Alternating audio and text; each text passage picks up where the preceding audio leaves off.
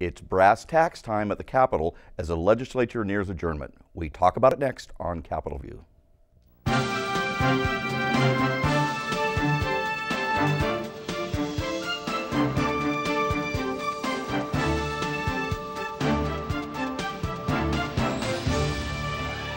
Welcome to Capitol View, the weekly program on state politics and government and how it might just affect you. Joining me this week on Capitol View, is Peter Hancock, writer for Capitol News Illinois. Welcome, Peter. Thank you. And also Kent Redfield, Professor Emeritus of Political Science at the University of Illinois Springfield. Welcome, Dr. Redfield. Good to be here. Great. Lots of stuff happening as we're meeting here right now. Even as we speak, the legislators are talking about stuff. How it's going to end up, who knows? But they have less than, well, exactly 1 week left as we talk about this.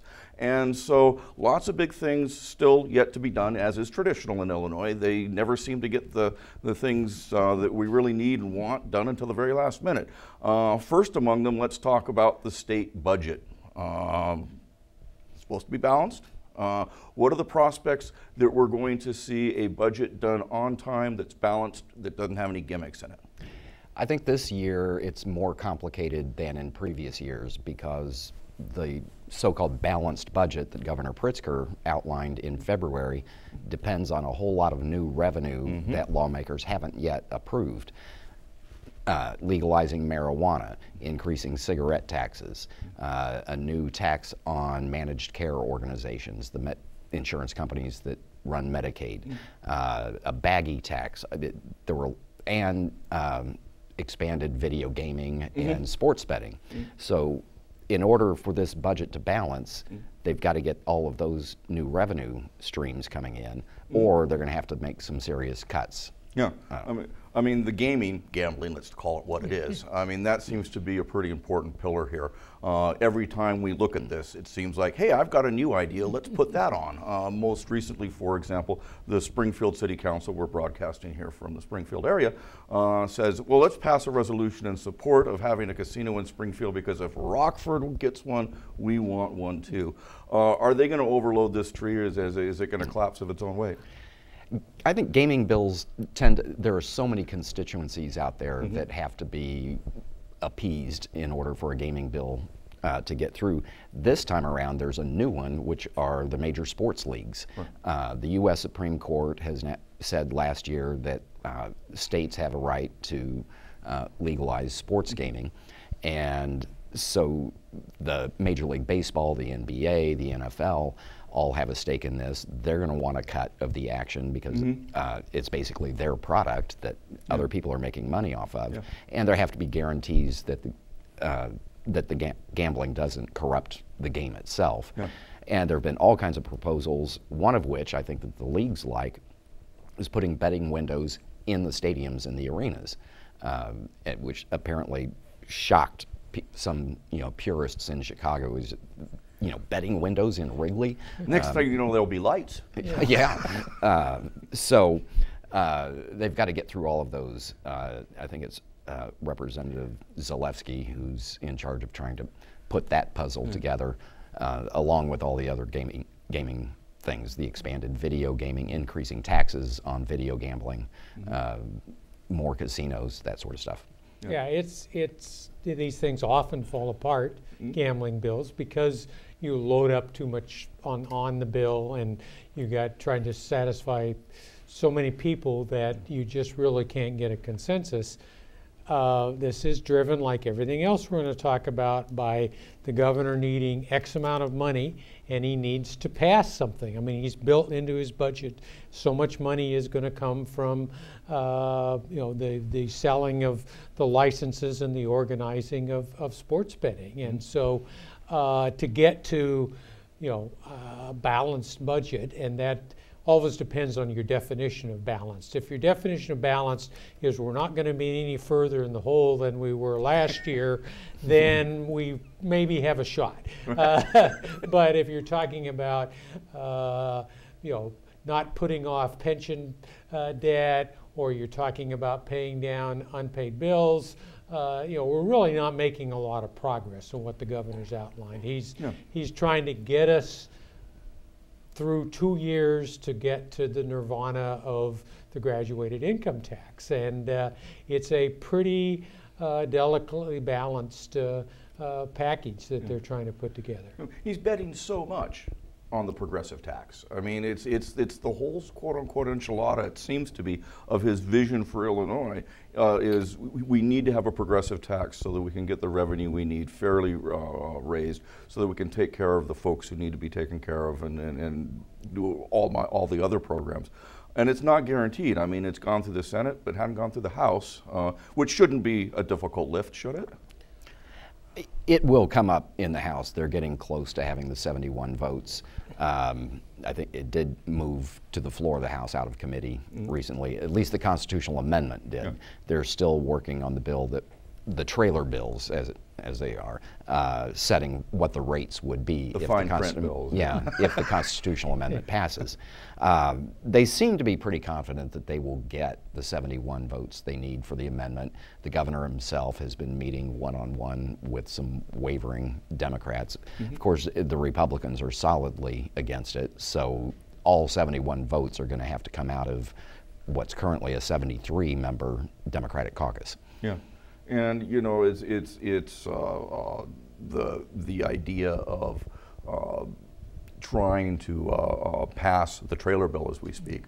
Do folks really have confidence that when they set the rates that it's not going to be a bait and switch sort of tactics? Well, we got it passed on the Constitution. Now we're going to come back and I mean, how possible is that? How much are folks going to play up that possibility? Oh, the opposition is focusing on that almost entirely. You know, we're talking about property tax fraud and toilets, and can you trust the governor? And that's an acknowledgement that the basics, you know, you're talking about we're going to get more government, more services, and the rich are going to pay for it. And if the alternative is, if you don't get the graduate income tax, you're going to get, you know, have big budget cuts, and so you're going to get less government, and everybody's going to pay for it. When it's framed in those kinds of ways, that makes the graduate income tax look pretty attractive. Yeah. Well, there's something of a zinger too in the form of $1.5 billion that seems to have fallen from the sky, and the Republicans now are saying, well, you know, we don't need this. Well, that $1.5 billion, I think most people acknowledge, was a one-time fluke as a result of federal tax changes in December 2017. A lot of people did not adjust their withholdings. In a lot of states, and I'm not entirely sure about Illinois, but the way it was done, you got a cut in your federal tax liability, but that in some ways increased your state tax liability. And so a lot of people didn't adjust their withholdings as they should have. They will probably fix that next time around. So a big part of that $1.5 billion was one-time money. The forecasters, though, have gone back and revised their estimates of future revenue, increasing it by $800 million each of the next couple of years. This is always, you know, when we had the dot-com bubble after George Ryan became governor, we had a big increase in revenue. We expanded, you know, built it into the base. We spent money. We even sent, you know, refund checks out to taxpayers. And then at the end of Ryan's term, when he wasn't running for re-election, we were cutting budgets because the dot-com bubble had collapsed and all that revenue went away, and we'd build it into the base. So this is always, you know, trying to figure out where we're going to be 2 years from now is pretty risky in terms of the budget. And we just, you know, we have no rainy day fund. We don't have any way of building any kind of cushion into the budget. In fact, we have the opposite of a rainy day fund, which is, you know, $8 billion worth of unpaid bills. I mean, separate and apart from that aspect of it is the capital bill. Most folks think there's going to be one. But that's going to engender some tax increases of Pritzker's ways, notably for gasoline, for liquor, for some of these sin taxes. how streaming services. Streaming services, yeah. I mean, Lordy, you know, that's, parking fees. Yeah, we'll find something sooner or later that we haven't taxed, with the exception of maybe services or retired people. But beyond that, how successful might the governor be in saying, he's said, you know, I'm not going to do pet projects here. We're going to do a straight up capital bill for stuff that's really needed. How successful might he be? How much of a challenge does he have in saying, look, you might not like gaming, you might not like some of these details here, you might not like high gas taxes or higher taxes on gambling, but it's worth it. How tempting is that? How persuasive is that going to be? Well, the governor proposed doubling the current state motor fuel tax. It's currently 19 cents a gallon. He wanted to raise it to 38 cents a gallon, add another 19 cents. That one is pretty unpopular. Although a lot of people do acknowledge there needs to be some increase in the motor fuel tax. Then it's, you know, where do you get the rest of the money? And in terms of how the money is spent, especially on roads and bridges, I think they're doing he is proposing the standard thing, which is to have the Department of Transportation do a score sheet on proposed projects. You go around to local communities saying what needs to be fixed the most, and you put the projects together knowing that you have X number of dollars to work with. It does need to be distributed you know, throughout the state. It can't all go to Chicago, of course, because there are, in fact, infrastructure needs throughout the state, even on the rivers. So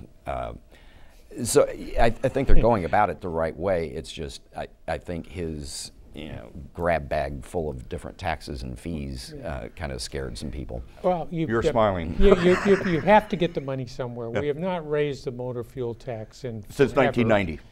What it costs you to register a car, get a driver's license, significantly lower in Illinois than it is in most other states, particularly in the Midwest. Oh, sure, yeah. You know, and so we have not raised revenue, and we've put off dealing with infrastructure.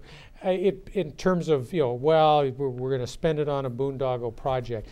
We are in such bad shape in terms of infrastructure. I think it would be very difficult to find a legislative district that didn't have any number of really critical need projects. If you're just funding critical need projects, everybody gets a piece of the pie, because we are in desperate shape as far as infrastructure. I can tell you that I drove from Springfield up to Chicago a couple of months ago. It was the first time I'd done that in a long time, and I came back saying, yep, Illinois needs to fix its roads. You should have used a rental car.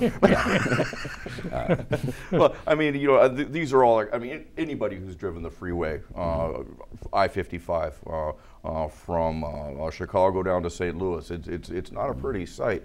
And I guess I wonder about stuff on a sneak preview, sort of a look at this. Last week, the governor had said, and the Policy Institute, Illinois Policy Institute, has said, as even they acknowledge, hey, we got some stuff that needs fixing, they are against some of the new stuff. You fix what we've got and worry about new stuff later. And I looked, actually, there was it was released last week, there's been a proposal to spend money to fix the I-72, I-55 interchange to address, in Springfield, to address congestion issues. And I never knew there was congestion there. And I asked a friend of mine, and he said, yeah, there's congestion there when there's road work. And so, but in the main, I don't think anybody disagrees. It is something that the Chamber of Commerce, the Manufacturers Association, and the Operating Engineers Union and the Laborers Union, I mean, this is something that does get bipartisan support and business labor support. So there are an awful lot of very important, very influential interests that are all pushing this. And so I would be surprised if we don't get something, although if you do gambling money, the governor's talked, we're going to do just pay as you go. If we've got gas tax, then we can borrow money, which is the better way to finance it. Sure. So you've got to find stable revenue streams. But we're paying for the inaction of pick a number, 20 years, 30 years, 40 years of not really addressing a whole bunch of state needs, of which one of them is infrastructure. Yeah. I think it was the state chamber that pointed out that you may not want to pay these higher taxes, but guess what? You're paying right now because of increased vehicle repair costs, blowing out tires on bad roads, so people are paying for it now for the lack of progress. Traditionally, when they do a capital bill, members get some money set aside. They can, choose to how it's going to be spent. Not a huge amount of money in the main, but in the past, it's gone for such things as I think parking lot at a VFW hall, money for some community groups to do this and that tiny stuff. Is that tradition going to continue, or is that going to go by the wayside? I haven't heard any talk about set aside money, and it kind of reminds me of what's been going on in Chicago with the ward privileges, that the new mayor there wants to do away with. Putting that kind of privilege power in the hands of individual elected officials, I think, is falling out of favor right now. Yeah. Well. We'll see. I mean, it's something where, well, you got one vote you need, and I'm it, but I want pick a bridge. Yeah. So another thing that is been talked about, since the campaign trail is cannabis.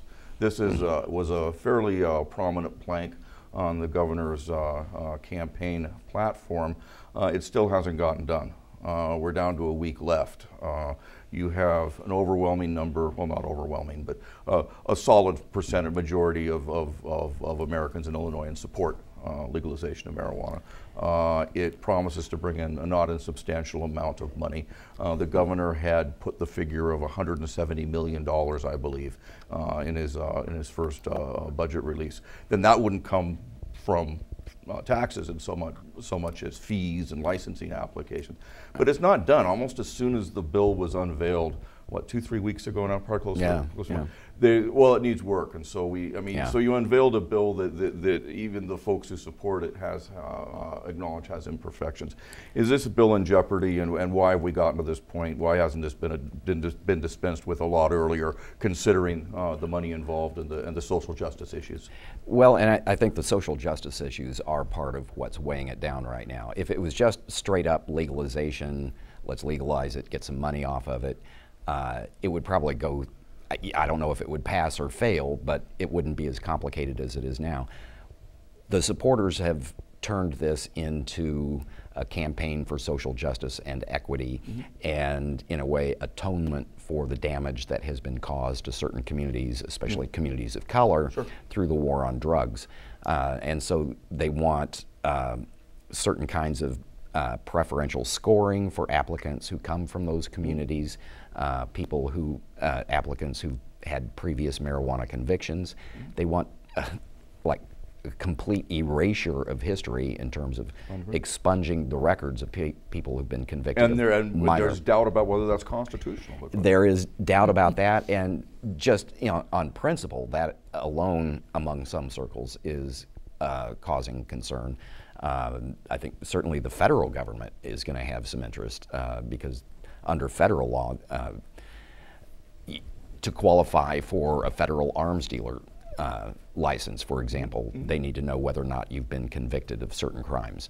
To qualify for service in the Coast Guard, they're going to want to know about previous convictions. But the supporters are saying we want people's criminal records to reflect what they would be if this law, which is just and true and right, if this law had been in place the whole time, and get rid of the records that resulted from what they consider to have been an unjust law. Well, couldn't the governor, in theory at least, say, okay, I'm going to pardon all these folks? I can do that without this bill. A pardon is not the same as an expungement. Correct. A pardon just means you did it, you were convicted of it, but it's okay. Expungement is erasing history and saying the conviction never happened. And the argument is that if you don't have your record expunged, among other arguments. There's many arguments on this, but you couldn't be a participant in the legal marijuana industry if you had a criminal conviction in the past, and so that's been one argument in favor of the expungement. Yeah, and it's not all that clear. I mean, this is important in terms of the expungement, and you can deal with whatever combination you need to deal with, but we are selling licenses to a limited number of people for some very large sums of money. Yep. And so it is very difficult to kind of design, set-asides and entree when the purpose is to generate X amount of money. Yeah. And that gets us through this fiscal year, and we'll fill in a lot of the blanks in the next go around in terms of exactly how we're going to actually market and do these other things. So the rollout is it's going to take a while, and the pluses of using the legislative process is you've got a chance to get it right. The minuses of using the legislative process is you're using the legislative process. If you pass an initiative, and say marijuana is now legal, then the legislature has to figure out how to get that done. Whereas now we're doing it in terms of some kind of affirmative process, and with all of the joys of the legislative process. I mean, what you said, we're talking about a limited number of licenses that would be sold in effect by the government for large amounts of money. For example, large cultivation centers, there's currently, I believe, 20 or 21. There would be a cap of 30, and no new ones would be allowed for at least 2 years, if ever. We'd have a cap on the number of smaller growing centers, none of which could be more than 14,000 square foot, whereas the big guys can get 100,000 square feet. We've got big cannabis companies coming into Illinois from out of state. You can practically hear them pant at the prospect of all the money they're going to make. And that hasn't gotten a heck of a lot of attention. I'm going to read something that one of the sponsors said, was quoted as recently saying, quote, this is somebody who's Senator Toy Hutchinson, who is a sponsor of the legalization bill, quote, I do not understand how we can legalize and normalize the use of a product and then give rich people in suits the ability to participate in activity that has destroyed whole communities. What is this but giving a license to print money to rich people in suits? Well, it's more than that. It's also a license to print money for the state. I think one of the points that you brought up was the fact that there would be a fixed number of licenses for growers as well as for the retail dispensaries. Correct. And of course, it's the retail sales where the real money is going to be made. And I asked Senator Heather Staines about this recently. I said, why are you fixing, a finite number of licenses? Why don't you just let the market decide how many there should be and where they should go? And her answer was that in other states that have done that, you get an oversupply of product, and some of it ends up getting diverted back into the illegal market, and so they want to have controlled growth. But let's have that problem and then address it. Yeah, but the other concern is that if you had an open system where if you, like getting a liquor store license, if you meet the qualifications for a liquor store license, they give you one and you pay for it. Correct. And the license has, a nominal cost, whatever fee is attached to it. By capping the number of licenses out there, they not only have that nominal cost, but they have a huge intrinsic cost because you don't get one just by meeting the qualifications. So in my mind, I'm envisioning certain actors out there who will do whatever it takes to get their application to the front of the line. This being Illinois, with the tradition that it has, that could be cause for concern. But I will say that Senator Staines says one thing that she wants to do in this bill that they didn't do in the medical marijuana bill is to make it all open and transparent, which is to say that the licenses, the public will have access to see who got them, through the Freedom of Information Act. Correct, but the bill as she unveiled it didn't have that. The bill as unveiled exempted lots of this from disclosure under the Freedom of Information Act. Well, she told me earlier this week that that's one of the things they've decided to fix. We'll see what what the new version looks like. And there's absolutely, we can say 30 licenses, and then we're going to see, we said X number of riverboat casinos, and then, which made those very valuable. Every time we add another casino, it tends to decrease the value. We could end up with an open market, 4 years from now, 8 years from now, but an open market doesn't generate the kind of money that the governor needs in terms of balancing the budget. You need to have a cap. You need to make those that scarcity that gets you to the value. Well, I'll challenge that on one point.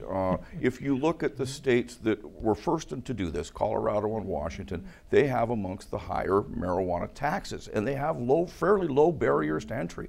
Washington State, it's $250 to apply for a license. If you get it, it's $1,400 a year. That's both for sale and for cultivation. And they're collecting more per capita off marijuana taxes than just about any state of the union. So the governor here in Illinois wants to make the money on the front end from the applications, it appears. And the taxing structure is relatively low. I mean, an ounce of marijuana buds, the state tax on that would be 10%.